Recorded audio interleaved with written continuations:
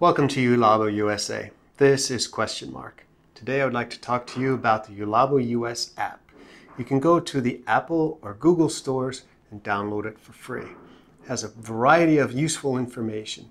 Today I would like to talk about the new Service tab. So when you open up the JULABO app, on the bottom you'll see a button for Service.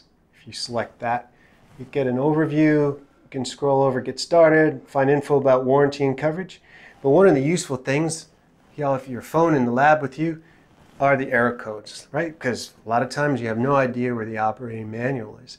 Let's say you turn on a system and there's an error code that appears on your unit. You're trying to figure out, troubleshoot, what is it? Okay, I have an E01. So if I go to error codes, I see here you can scroll through, or you can even enter in what this error code is. If you select E01, that means that there's not enough fluid in here. And in fact, that's the case on the system.